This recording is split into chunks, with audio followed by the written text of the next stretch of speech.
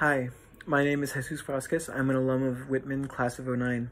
This piece of advice is specifically directed to first-gen and working class students. As I graduated into the worst job market at the time since 1932, the first job I found out of college was a low-wage retail job. I felt professional failure, I felt my liberal arts education was worthless, and I felt as if I was consigned to poverty for eternity. Whatever you do, do not blame yourself. You now find yourself in the role of facing the worst job market since 1932.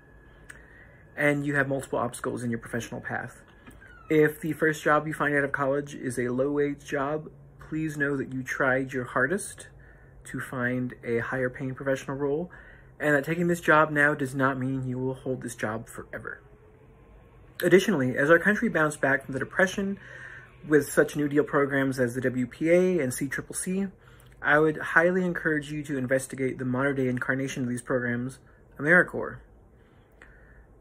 In this time of crisis, our nation needs our best and brightest to fill myriad roles with nonprofit agencies, servicing food banks, mental health centers, our public schools, among other entities.